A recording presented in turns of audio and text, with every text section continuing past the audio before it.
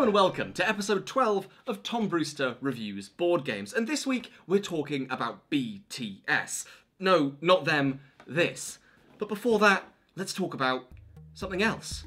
This is what some people like to call a tree, and for literally millions of years, board gamers everywhere have had an almost ritualistic fascination with them, harvesting their wood for games like chess, Go, and Flying Goblin. But the youths of today have shunned their leafy cousins and are now hooked on tech trees, mechanical, metallic perversions of our leafy relatives. Where have they come from? Where are they growing? And how did they get their roots inside of BTS? As you can see in this inexplicably grimy security footage of Beyond the Sun, most of its board is a joy wasteland in which the tech tree sprawls outwards, a tangle of limbs and iconography, like Paul Rand on a nudist beach. Now I know what you're thinking. You're thinking, that is yucky and gross. I don't want to play a game that's just a tech tree. I hate this boy, and I'm never watching a YouTube again. But what if I told you that this game of texts, symbol, and cubes, is one of my favourite games of all of last year? And also, the rest of the team likes it as well. Beyond the Sun is a game where players will compete to catapult humanity into the stars, or maybe just get stuck in a parallel universe, depends on how your day's going. And the winner of Beyond the Sun is the player who, predictably, gets the most points, which he'll score by exploring space, researching tech, and meeting criteria. But how do you do any of this? Well, Beyond the Sun is a worker placement game, a kind of game where you take a little worker and put it on spaces on the board to collect stuff. But the twist here is that Beyond the Sun just has one tall hexagonal worker per player. And throughout the next 60 to 120 minutes, between 2 and 4 of you are going to be using your very own tall hexagonal workers to claim spaces on this comically large and comically empty board. Your first worker placement of many will likely to be toddle on over to this basic spacefaring spot, which lets you place one of your human cubes onto a level 1 technology to research it. Advanced genetics? Terraforming? These are baby steps into space, but they're your baby steps, baby. Those starting technologies might let you turn a box into a people, or gather space rocks, or they might let you automate your production of those people and space rocks, lifting these discs to reveal symbols anew, increasing the number of resources you'll take when you produce it at the end of your turn. And that is a full turn in Beyond the Sun. Place your big hexagonal worker, do the thing it says there, and then produce either humans or rocks. And that, well, that's just pretty nippy. But what about all this empty space? And all this empty space? Well, we'll talk about space first. Some of these action spaces, like terraforming or narrow bum lasers, will have you turn your little human cubes into spaceships. Spaceships that are soon going to travel the stars in search of planets. Landing on these planets is another way of moving those little discs I talked about earlier, temporarily parking them over here to increase your end-of-turn production for as long as you're the top dog in that location. And if you save up enough of your pocket money, then you might be able to take one of those systems home, parking it next to your player board for a bouquet of bonuses. Endgame points, placing another disc for more automation, sacrificing an entire person to achieve progress, and a unique one-off bonus. Oh, and look here! One of the endgame objectives is to colonize 4 systems, a whisper of direction in this smorgasbord of options. But another objective is to research a level 4 tech, and how are you going to climb all the way up there? At some point, you're going to find these basic actions, like turning one boy into one ship, aren't exactly cutting the mustard anymore, and that's where Beyond the Sun pushes you into exploring its vast tech tree. If you have the prerequisites, you can use this space to research a level 2 tech, spending 2 rocks and 1 man to get mass cloning, or space-time anomaly studies, or even human experiments. Party popper sound effect. Every single one of these level 2 techs is going to give you something new to play with, either a bevy of immediate bonuses or a new space to place your worker on future turns, or just a couple of endgame points. And when you've had enough of 2 and are ready for a third, you can research a level 3 tech if you've got the prerequisites there. And furthermore, level 4 techs right at the top, some of the most exciting top shelf material. But right now, there's nowhere on the board to research a level 3 tech. Where might I find such a thing? And here is the beauty of Beyond the Sun, because the answer is hidden between the cards. So that is sort of the most straightforward overview I can give for Beyond the Sun. So now seems like a great time to talk about the game feel. What you've got here is a game that is cut cleanly down the middle, a crafty soup of tech tree and area control. And bisecting the game into two halves like this feels the most appropriate way to talk about it. After all, in every single game, the two objectives that are persistent are to colonize 4 systems and research a level 4 tech. And central to each of those halves is a simple little management system of humans and rocks. And only being able to produce one at the end of a turn is going to get you into some sticky resource cul-de-sacs if you don't plan ahead. Whilst rocks are freely available to take from the supply, cubes are a little harder to manage. You'll only take one from each available column, so you must get this at least a little bit automated, because otherwise you might turn people into spaceships with no way to get them back, or get them stuck up the branches of the tech tree. So you'll want to get more humans, because more humans means more ships, which means more exploration, which means more planets, which means more automation, which means more rocks and people, and then more tech, and then objectives, and so on and so forth, until the end of time. Now, on its own, that system all sounds quite satisfying, but it also sounds, and is, quite dry. In a game that is all clean white lines and simple iconography, how do you find out what's special here?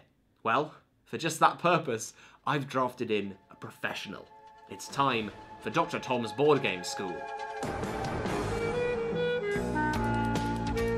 When I wrote this bit in the script, I thought I'd be more like a professor doctor. Like a doctor of like science. But all I had was the stuff that makes me look like a doctor, like a body doctor. A medical doctor. But you know, you play the hand you're dealt, don't you?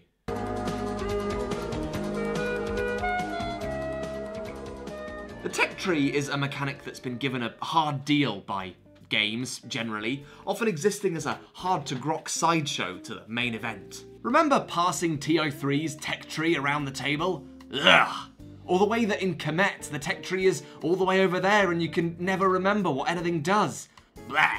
But these are by no means bad uses of tech trees, they're just not exactly the focus and are often difficult to parse and navigate. They are spice to a system, but sometimes a spice that becomes tricky to comprehend, like sumac or ginger spice. But in Beyond the Sun, you literally cannot look away from the tech tree in all of its sprawling glory. It is the game, and as such, prompts an entirely different way of approaching the importance of the tech on display. But that's not to say that Beyond the Sun is just a tech tree that's been made into a whole game. No, it is one of the most elegant and considered tech trees in all of board games, which is why it supports the weight of an entire game. And now, let's move on to some research. From the very first turn of Beyond the Sun, your opponents are going to be pulled into pursuing different starting techs, and then, from there, they'll start thinking about level 2 techs that will expound on those differences further and further, creating divergent playstyles on the fly. And the reason that players do this is because A, it's cool having something that no one else has and having it first, and B, because Beyond the Sun actively encourages divergences in strategy with these event cards. At the start of the game, there is an event card on every single level 2 and 3 space on the board. And if you research the tech in that spot first, you get a bonus, and they'll do a little something for everyone, but often offer a little extra for the person who reveals them. That's you! So within the first few rounds, you're already hitting some divergence in what parts of the board people care about. But not only are you personally diverging, you're also sculpting the fabric of the game itself. You see, when you research a tech, you get a choice of two, but those techs have to be of the colour that came before them, denoted by this little arrow. But you'll notice that sometimes a tech has two colours on one side that get narrowed into another. So by placing a tech, you might shift a limb of the tree into an entirely different type of tech. So what you're doing here is cutting off entire schools of thought or areas of interest by manipulating the tree. If here I'd have chosen to research these techs, then there wouldn't be a possibility for military tech to grow outwards on this side of the board. You can refocus entire areas of the game towards a specific mechanic that you're after. And so the board becomes this battleground of knowledge where everyone wants a stake, and I have never seen a game utilise FOMO so effectively. And all of this adds up to make Beyond the Sun's tech tree so rewarding to explore, even when what you're getting is just a pile of numbers and icons. It's joyous to take the new tech action and watch the possibilities unfold. The implications of tech is the whole game, so it bathes acquiring that tech in an entirely new light. But I am aware that all of that sounded like the ramblings of a madman. It is very hard to make this game sound arse-clinchingly exciting because it is quite dry. And what better than to prove that this game is a real excellent piece of work than with empirical evidence? That's right, it's time for the scores. Drumroll, please.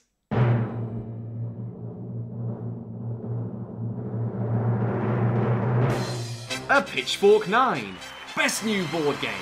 Congratulations, Mr. Sun. I can't imagine how you're feeling on this historic night. I am truly over the moon. No, you're not. You're Beyond the Sun.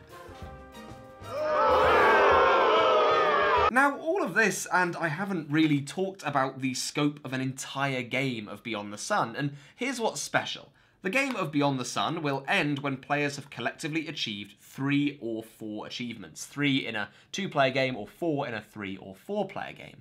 And what's neat about this is how dramatically the time that takes gets shorter and shorter as you get more comfortable with the systems. In my experience, and your mileage may vary, players who are new will stumble through their first game, then relax into their second, and get ruthless in their third, fourth, and beyond. Now that ruthlessness manifests itself in all of the juicy blocking and denial of a worker placement game and the ruthless bitey area control that you've got on the other side of the board. But rather than making the game sprawl outwards into petty arguments and analysis paralysis and kinds of territorial squabbles, it actually draws the game much, much shorter. Some of my games ended wildly quickly as skilled players leapt up the tree and smashed out objectives one after another. And that's a juicy Eurogame that starts off sprawling over multiple hours and then quickly snaps into a juicy 45 to 60 minute punch-up. That is something that we do love to see. And whilst Beyond the Sun builds into a game that doesn't have a single Ruth in it, your first games can be joyously exploratory. And off the back of that, just deeply funny. Beyond the Sun is one of those games where you're going to narrate all of your turns for the first few rounds and games to make sure that you're getting everything right. And because of its relatively Spartan theme and iconography, all your actions get reduced down into simple little phrases that are so board games. I'm binning this man to have 3 spaceships. I'm going to sacrifice 2 of my humans for a level 3 tech. My human experiments just didn't pan out this round. And you know, these only work, and indeed are appropriate, because Beyond the Sun's sleek corporations and endless techno-greed is a subject matter ripe for satire. You and the players, if you choose it, are going to be boiling down something that can be quite serious into something laughable by virtue of its mechanical brutality. Hello and welcome to this new segment which I'm tentatively labelling Tom's Caveat Cupboard.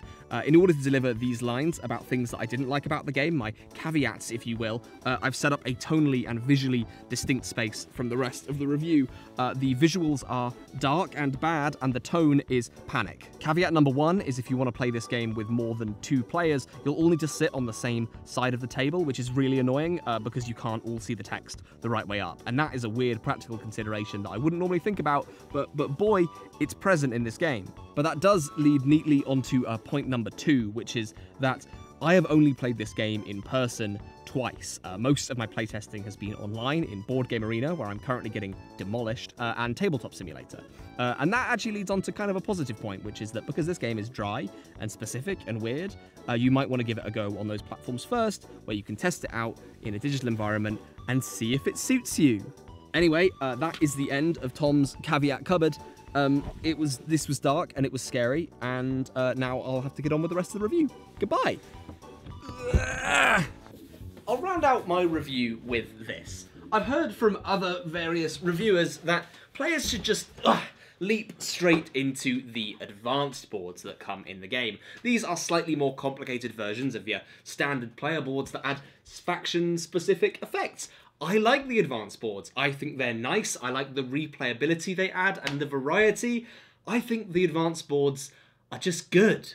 But I would say that I kind of like the non-advanced boards more, simply because you have more ownership of the tech tree, more divergence in your strategies that are player-driven, which is precisely what is marvellous about this game. I have left out a bunch of things from this review of Beyond the Sun, partially intentionally, because there is a bunch to discover inside this game, both in how your players react to the systems on show, and how those systems become more and more elegant and clever the longer you play the game. And that is just pretty neat. And you know what else is pretty neat? It's this exclusive reveal videotape that we're going to play right now. It is my pleasure to tell you people at home about Beyond the Expansion. Beyond the Sun, it's getting an expansion. It's called Leaders of the Exodus, and it adds leaders. They're going to have 2 powers each. You can use them in space, you can use them at home, or you can charge them up at home by giving them a little rest. It's also going to add a bunch of new techs, some new double colour level 2s for more mid-game variety, and replacements for some existing techs, as well as new events and new systems that will go nicely with the new advanced player boards. One of these is codenamed Voltron, which our contact at Rio Grande insists that I should be able to guess what that does. I don't know what it does. Is this like a Transformers thing? Alongside that, the expansion will be entirely modular and fit in the base game box, as well as having a much requested solo mode. It's a must-have, says Rio Grande Games, but I'm inclined to believe them, because I like this game, and I'm a sucker for expansions. That is Beyond the Expansion, Leaders of the Exodus, working title. Hopefully, it's going to be out by the end of this year. All words spoken in this review do not represent the words, beliefs, business strategies, or game design principles of Rio Grande Games. All information subject to change. Please keep your hands and feet inside the vehicle at all times. Well, wasn't that just a special performance? And that's the end of this week's episode of the Shut Up and Sit Down video review show on YouTube.com. Thank you very much for watching, and I'll see you again very soon. Stay safe inside of space.